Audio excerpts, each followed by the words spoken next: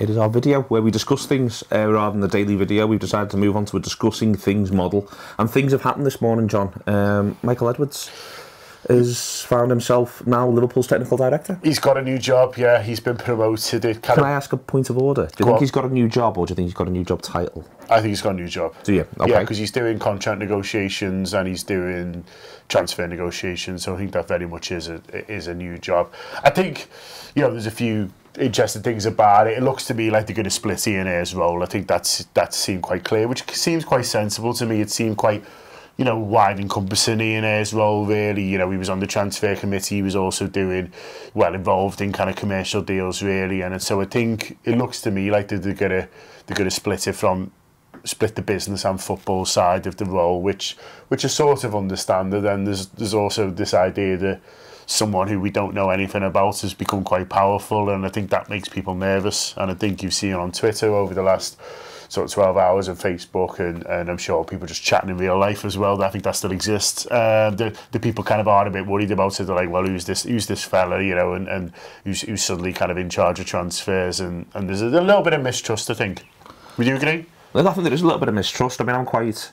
the first reason why I sort of said, well, you know, how much difference is it? And you are right to say that, you know, if he's in charge of negotiations, yeah, then that is, you know, that is a little bit different. If you know what I mean, it'll be significantly different if he's looking after that process. It is a different role for him, but it's still on the football side, and he's been doing football-y things for a while, if you know what I mean. So I think if you go down that route, what interests me, well, I think it lines up with the idea that what's likely to happen is promotion from within for what ends up being the CEO role. Yeah, Billy Hogan's going to get it. Yeah, and I think it allows Billy Hogan to stay in London, which is what he wanted. Yeah, which sickens me to my stomach, but which I think is where that ends up. I mean, how you manage to enact cultural shifts, for instance, as a person running a company, if you're going to only spend 2 or 3 days a month in the place where that company primarily does its business, is a question that I'd quite like to have answered. A lot of people say you can do stuff remotely these days. You undoubtedly can, but I think sort of a day-to-day presence, if you feel as though things need to change, perhaps you don't, at which point that becomes a little bit more straightforward. But anyway, that's almost a separate thing to what we're having this video about. But it does line that up, that possibility, and then it becomes that effectively Billy Hogan sort of oversees a number of people who are like Michael Edwards in different parts of the business. But the part of the business, the football part, which does unnerve people, is because these fellas, a number of these different people, sort of, you hear their names, but you'd never hear them speak or know anything really about them. They end up you can almost affix any set of qualities to them. Now, there's a converse to this, which is, well, do you want to hear them speak? Do you want them to be in the public eye? I think there might be a fine line to walk there, and I'm not saying it's easy, but I think that's why there is that distrust, is that no one can pick him out of a lineup, if you know what I mean. No one knows what he thinks about X, Y, or Z. Even if he does think anything about X, Y, or Z, you know, I think we haven't got to necessarily know, though, the inner workings of all of this, but we've got to know that there are inner workings. Just sort of see what I'm saying. Yeah, I think so. I think people would feel a little bit better if he'd spoken. He was impressive, and you think, well, he's an impressive man. I can see people being impressed by him when they met him. But then, as you say, where do you draw the line? You know, you've got Ian Ayre on being Liverpool or whatever it was called with his Harley Davidson and stuff like that. And so, as you say, well, how much do you want to know?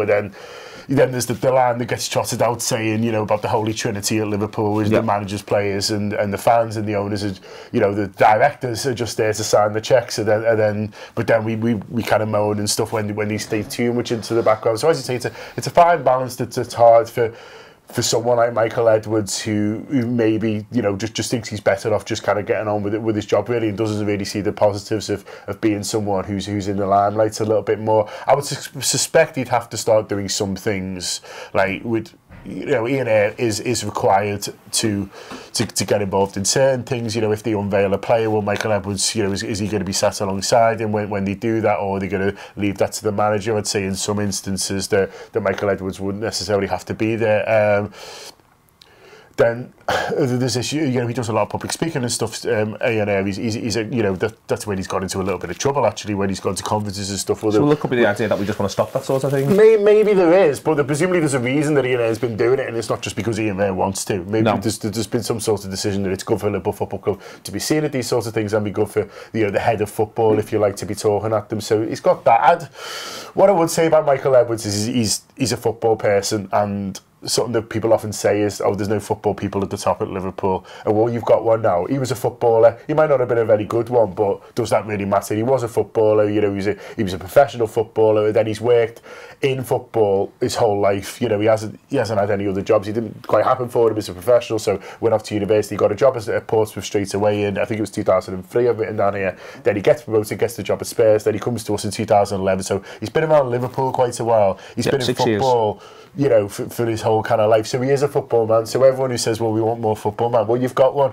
You know, it might not be necessarily the one you want, but you know, this is a guy who he's got away. He's got the experience. Yeah. He's done whatever he did at university, which I think was applying a lot of was taking a lot of sort of business data stuff as a course, and he's come back and he's applied it to football, and that's perfectly fine. I think people want to say that's not perfectly fine, as though learning things about football's got to be this ridiculously sort of cloaked dark art. But there's actually ways in which you need to be able to quantify information and process it and work with it. It's literally a thing. It's not a thing.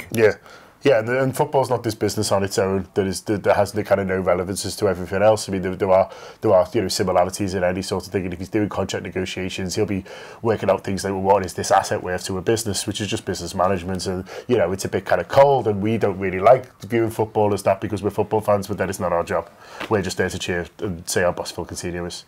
But then there's the converse issue in this, which is that effectively since Hicks and Gillette, and it's interesting at the minute, 'cause I'm doing 07, 08 and Ben Johnson on the last one, which hasn't come out yet. It will be out soon. But Ben Johnson actually talked about the fact that one of the things that happens here is that you suddenly felt like you had to become an expert in everything. Yeah. Because there was so much, you felt like, I've got to know about what's going on here, and I've got to get this information because this is my football team. Yeah. And I think that's... And if you want to win the arguments, then you've sort of got to have the facts. Yeah. And that's still an ongoing problem, and I think it's now an ongoing problem for all of football, given the fact that this happened to Liverpool and Manchester United, if you know what I mean, between the Glazers and Hicks and Gillette. Sort of having to have a sense of what everybody's doing at the club has become a thing that I think people, and that's why I do that. And I'm not saying it's easy, and I think a lot of this stuff, I often worry, just simply personally, that I come over a little like I'm trying to have a go at the club, and I'm not. The thing I try to say over and over again is I don't think any of this is easy. I don't think any of this is straightforward. I think it's really hard to find lines and to find balances. I think there are loads and loads of sort of vagary-based arguments. I do think it's disgraceful that Billy Hogan lives in London, and I'll say that over and over again. But I think that there is, you know, there are very few things where I think you can sort of draw a line and go, that way of doing things is not the way you should be doing it, if you know what I mean. Yeah. There aren't many of them. So, you know, for all we know, this fella could come in, he could just simply keep things ticking over. The final say on players coming in and going out is going to come down to the manager, which is the only way in which you can do something like this. And instead, I think it's understanding that, for instance, at Dortmund, Zorc worked alongside Klopp. Klopp did not work for Zorc. Klopp will not be working for Edwards. He'll be working for, you know, he's still working for the person who runs Liverpool, who's currently E&A, and will actually become will probably become Billy Hogan if we think we're right. And then Billy Hogan works for John Henry and the rest of FSG, and that's the way in which this works. And I think you're going to have a structure. You've got to have a structure, and that structure sounds as fine as any other would to me. You know what I mean? I can't pick holes in that. And this fella has been at the club for 6 years now. He's done, you know, he's been doing what he's been doing now for 7 years preceding that. We have to simply sort of trust that, well, he's an intelligent man. My only concern is that if you're trying to make it easier just simply to make Billy Hogan CEO and not have to have him move to Liverpool, then that's not necessarily the best reason to go about things. I don't think that is the reason we've done it. I think it seems to me like a kind of natural evolution, and it's quite close, funny enough, to what FSG wanted to originally do, and they weren't allowed to do, they weren't able to do it because they wanted Brendan Rodgers and spoke to a couple of other managers, and they said, well, this is a bit mad. And I think that's another thing that I'd like to point out, is that the idea of the Michael Edwards promotion is that to me it makes more sense to just bring in some random fellow in, and I think it makes more sense to Klopp. Apparently Klopp's backed the move, first of all because Klopp's got no interest in getting involved in contract negotiations, which I think is quite sensible for a manager, and also because he knows him, he likes him, he's talked to him about football a lot and thinks, yeah, this guy's on my wavelength. And so, you know, people can say, oh, you know, we'll look at the fella who does this job at Man City is the guy they got from Barcelona, whose name I can never pronounce. Bergestein. That's the one. That's close enough anyway. And so there's an obvious parallel there, and there's an obvious kind of comparison to be made, and he's much more high profile. He's played the game at highest level, and you know, he's kind of a bigger name. But But if you're Jurgen Klopp and you're thinking, well, you know, they could go and get this fella, but then what if we don't get on? What if there's a clash there? You know, what if we've got completely different ideas of how we play football? So I think Klopp's got, you know what, this fella's clever, he's smart, we get on, and so that's what I mean about a natural evolution. It's like, well, you know, he's been apparently shadowing Ian there for a year. It's this idea where he can go on and kind of do this job, and we'll just have to see how we get on. And yeah, he might succeed and he might fail, but that's more or less the case for anyone you bring in. And also, yeah, success and failure are actually quite difficult to measure in this regard, i.e. there might be tons of reasons why we can't necessarily get the players that we want, but then that comes down to the manager. There could be a ton of reasons why contract negotiations aren't going very well. That could be because his hands are tied. And I think you've got to see it more as, I just said there when I did the structure before, that Klopp doesn't work with it for this fella, he works with him. To a certain extent, the more you articulate it, it feels a little bit as though this fella sort of works for Klopp.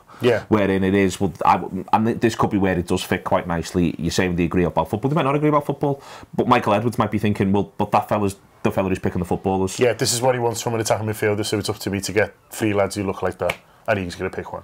Or see who we can get.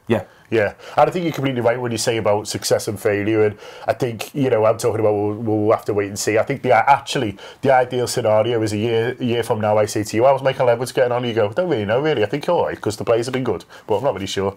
I think that's probably the best thing. That's probably the best. Rather than having a definitive answer, because if it's a definitive answer, it's probably not a good one. It's probably not a good one, no. We haven't bought anyone, we've sold everyone. As an example. And everyone hates it. Yeah. Phil Coutinho's on strike. Phil Coutinho's on strike, and Albi Moreno's playing 4 positions. And captain. All right, then, that's been one of our video-based discussions where I'd like to think, you know, people are wiser off the back of them, but I don't really think that's the case off this one. But we've had a nice time in our room. Yeah. Do you want to talk about today? The Friday show's out. That's really good. The Friday show's out and it was great. AFQ later on, I'll be asking for questions about 4:45 as normal. City Talk will be out for those of you who don't subscribe. You should really think about subscribing. There's loads and loads of fantastic stuff, and £5. For a lot of people it is a fair bit of money, but at the moment it's not a lot of money in a worldwide sort of context, as we can discuss in a million different ways. And there's poppies and there's judges. Listen, I'm not saying just ignore all that and just get stuck into the football, but let's all try and have a nice weekend and not foster hate. See you in a bit.